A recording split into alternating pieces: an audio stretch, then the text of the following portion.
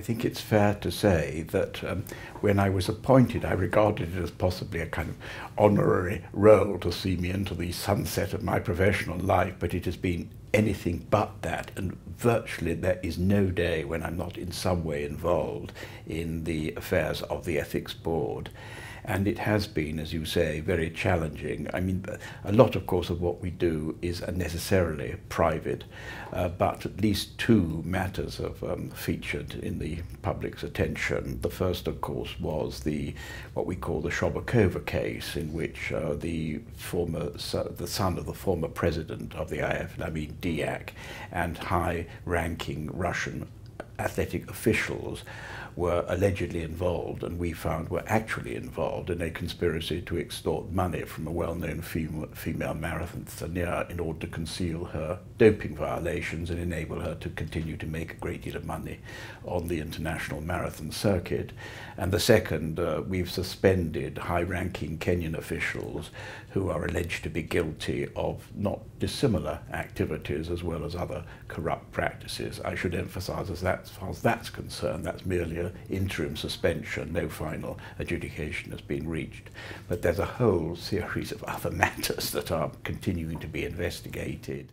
Well, one of the things, we inherited everything. We inherited the membership, we inherited rules that were drafted by other persons, obviously in good faith, but without any kind of experience. And I suppose the two most major things that have occurred, first of all, as a result of our early experience, in our second annual meeting, which took place in the Beijing World Championships in 2015, we came up with a series of proposals to amend and improve the procedures under which we operated, all of which were promptly agreed by the IAAF Council. So that was the first major achievement, and the second of which was because of the workload and because we'd inherited a board without any women. We had two further women appointed of the very highest quality, one a South African judge of the Constitutional Court, and the other a senior lawyer and involved in sports administration in Singapore. So we both had gender and geographic breadth to add to the members, who are now 9. It obviously was frustrating because it did enable journalists, in utter good faith, to say, well, they don't appear to be doing anything at all, what's the purpose of them? Whereas in fact, we not only did we start our investigation both before WADA and indeed before the German television program, which broadcast these issues to a wider world, but we were very carefully and conscientiously, with an aid of a very senior former appellate judge in this country, carrying out the investigation. And then we had a full hearing, observing all the rules of natural justice and due process and what have you, and came to the conclusion which we reached. And of course, it's fair to say that the award was received very well by the majority, if not everyone in the press. Some thought we should have been even tougher than we were, though how much tougher one could be of a life ban, not easy to see. But that being said, now I hope our relationship is a somewhat better one.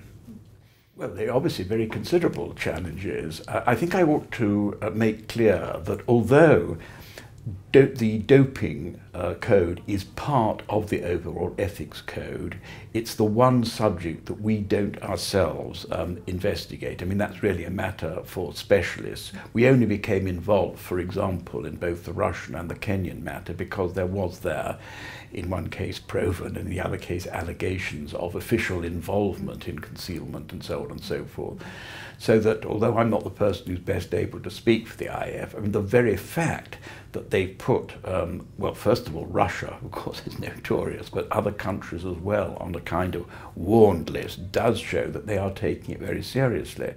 Well, the precedent, which I think is the precedent that one wants to follow, is what the IOC did. There was this extraordinary scandal in relation to the Salt Lake City Olympics in 2002, in which it was proven that various council members who had a vote in allocating to the particular city the Winter Olympics had received bribes. In one case, the bribe involved plastic surgery. As a result of that, Dick Pound, then the a vice president of the IOC, subsequently chairman of WADA, and still a very, very influential figure in world sport, was given the task of providing a reform programme. And so by the time, for example, it came to the London Olympics, when I was ethics commissioner for our bid, there was a very, very complicated set of rules to ensure that people didn't step over the line. Of course, people can step over the line knowing that it's the line, but as it were going below the surface, and that, I think, depends just in trying to improve the general culture. And of course, I think, to complement that, to make certain that if allegations of impropriety are made and can be substantiated, then disciplinary sanctions will follow. There's another point that perhaps I would like to make on behalf not just of my board but of any other ethics commission, which we've learnt, we always knew, but it's been important to sharp focus. We simply do not have the powers that public authorities have. We cannot search, we cannot seize, we cannot survey, we cannot subpoena witnesses, we cannot access bank accounts and things like that. And we can't even behave like journalists have behaved, that's to say involving themselves in entrapment, which is a perfectly legitimate way of proceeding, but not one that's open to a board that's called an ethics board. So we very much have to rely upon cooperation, and importantly, of course, upon whistleblowers. I mean, this is really where I think the development of the law, developing processes to protect anonymity, even perhaps in future, like they have in, the FBI, giving people safe houses and new identities and so on. I mean, it seems a sort of macabre world, but that's the direction in which I fear we may have to go if we're able to root out a culture of this kind. I mean, don't forget, we were the first ethics board the IAAF have ever had, and indeed, whatever one may or may not say about the former President Diak, he at least deserves credit for having established this particular board. How we can avoid the mistakes of the past that have infected other boards, I think it's useful just to focus on the word independent, because if it's entirely true that we are not independent in the sense that we are a wholly external body, and we continue, of course, to be funded by the IAAF, because there's no alternative source of funds, and we continue to be appointed by the IAAF. But what I have said internally, and I'm entirely free to repeat it to you, we're independent in this sense that when in the actions we take, we do not receive guidance, still less dictation from the IAAF or indeed any other body at all. That's point one. And point two, however high up the hierarchy the allegations may relate to, we will fearlessly investigate them. That's as far, but I think sufficient for our independence. There's no doubt at all that additional funding would assist us, not just in terms of money, but actually in terms of support staff and matters of that kind. I think it's fair to say that President Coe and the Council, who are engaged in a massive programme of reform, are very alert to the fact that if you're going to have an ethics board, as if you're going to have an anti-doping organisation, you've got to fund it properly, otherwise there's no point. I don't think I can say more than that. I mean, it's ongoing work, and the results will no doubt become public in the not too distant future. I think some of the reforms, for example, FIFA's reforms. Now, just ignore what may or may not have happened in the past. One of the things that has been done is to set a term limit for the president. Another that has been done is to divorce the policy-making entity of FIFA from the operational entity. Now, the first of these does result in, it diminishes the opportunity in any organisation for breeding, as it were, well, not necessarily a culture of corruption, but just it's all the king's men. It's all the people around you. You grant them favours, and they can be in perfectly legitimate favours, but then you could be there forever. there are organisations, I needn't mention them, but I've come across them in my functions as an arbitrator in CAS, where the persons have been in charge for more than decades, and this is just not healthy. It's not healthy in politics. See Mrs. Thatcher, see Tony Blair, see actually the wisdom perhaps of the Americans in their constitution allowing a presidency for only 2 terms, and I think this is the way it's going. FINA, the swimming international organisation, very, very interesting.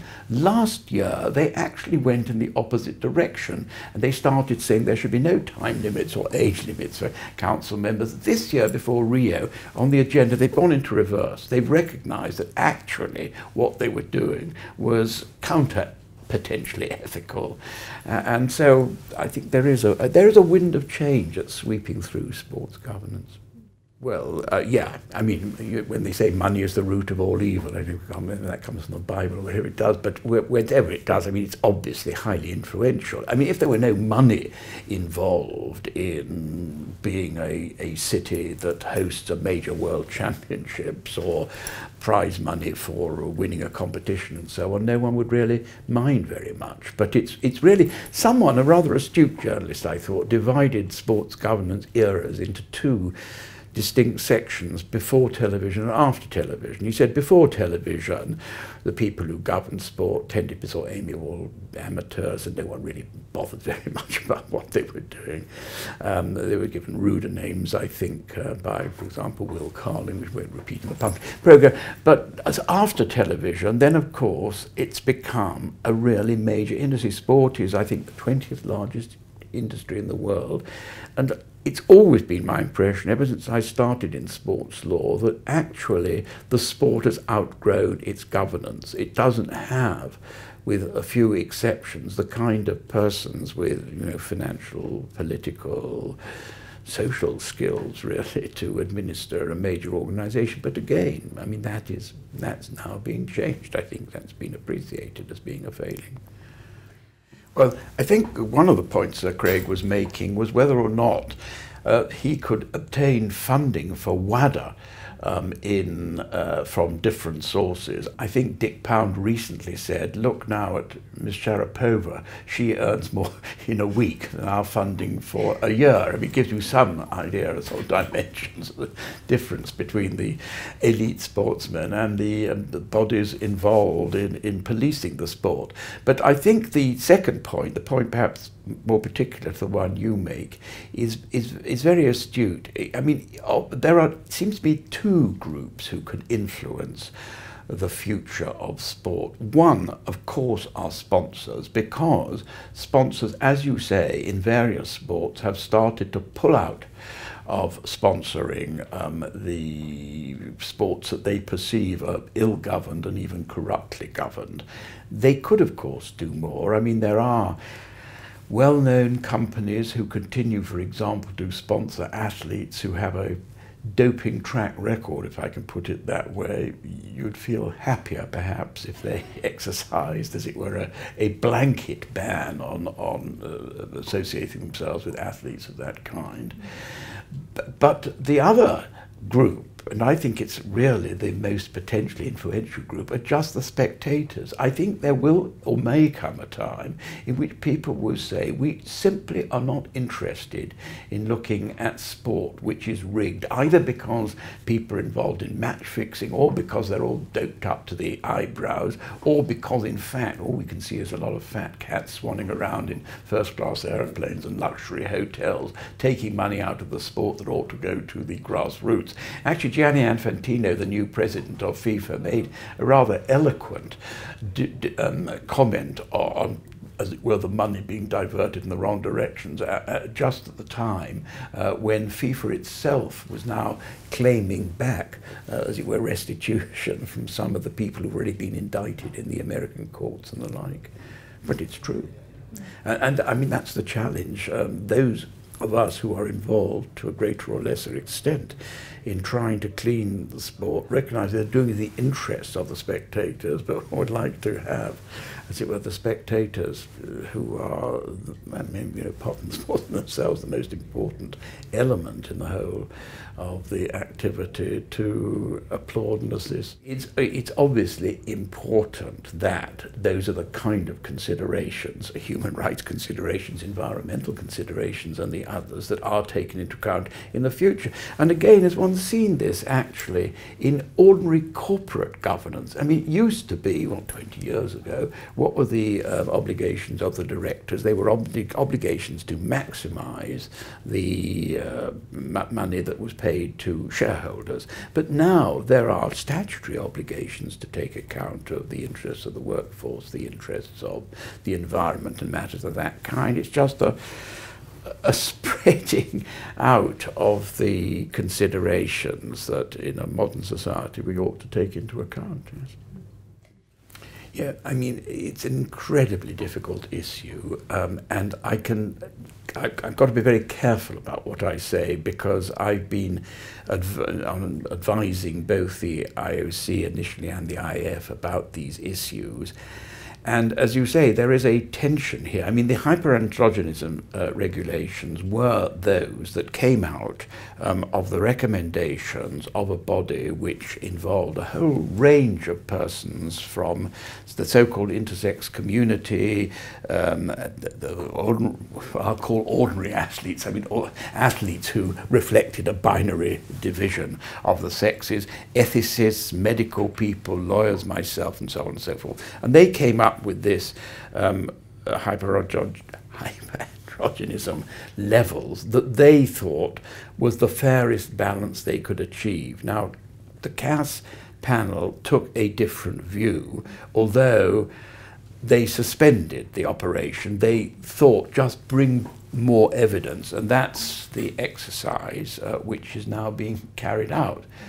Ms. Semenya's case is very interesting because at the moment the regulations don't exist, and therefore, to the extent, and I don't know about the detail of her case, but to the extent, for example, that previously she was taking some kind of therapy to reduce her levels below something, she's no longer obliged to do so. No, other persons may say, well, yeah, how is this fair on other athletes? I mean, interestingly, it wasn't to do with her, it was to do with the case itself. I noticed that a lot of female journalists, without any particular athlete in sports, immediate reaction was, this just isn't fair. I mean, this is someone, it's not that she's not, or they are not women. The question is something different. Should they be able to compete as women in a sporting contest which got a binary divide? So you're not, as it were, casting doubt on their femininity, you're simply setting some kind of levels in order to have a level playing field. But what the solution will be, I'm not in a position to say. I have never participated in a case involving a Paralympic. I find the divisions and so on, they must be incredibly complicated and difficult to assess. Interestingly, I don't think anyone has ever tried to challenge, say, I should be, you know, a T35 as opposed to a something 40 or other. And of course, the Paralympic Games, one of the great successes of London 2012. I mean, you know, who can possibly tell? It is. Of course, these things do come up in a slightly arbitrary way. I mean, because you can never, I mean, things, after all, just take athletics under President Xi, I think one safety say, things were obviously going on then that no one knew about other than a very small cohort of people. So there may be things going on in other international sports that no one knows about. I suspect that the doping issue is still a very important one. I mean, I'd always, for example, I mean, most of us who follow, for example, track and field always assume, well, the whole point about the Kenyans, they're natural athletes, they've got the altitude advantage and so on. It's actually slightly dispiriting to discover that there are, and you know, to be fair to the Kenyan authorities, they have in fact inculpated and found people guilty of doping violations. Ditto in Ethiopia, we had the same view as, you know, the natural, really gifted runner. So it does appear to be worldwide. On the other hand, you have to look at this. I mean, the more people are detected and punished, in a sense, the better the system's operating. But how many people are still under the radar? Who knows?